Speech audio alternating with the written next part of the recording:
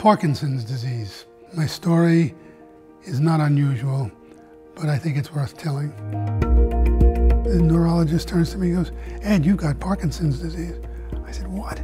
He says, "Yeah, you're in the early stages of Parkinson's disease." I felt like I had just been struck by lightning and my life was over. What was I doing there?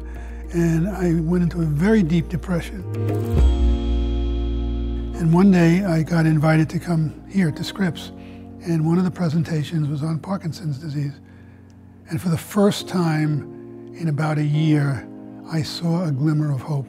So I came up and volunteered to help with the personal gifts and to help raise money, because I am convinced that the research that is being done here under the direction of Dr. Las Mesas will result in a cure. There's no question in my mind.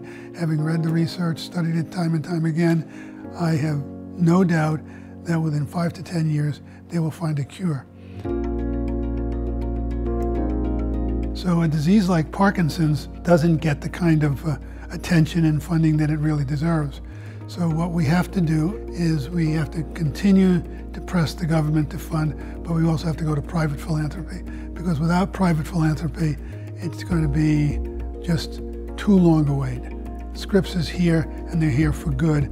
And for good, I mean in two ways: enduring and what they do to help find cures for just horrible diseases.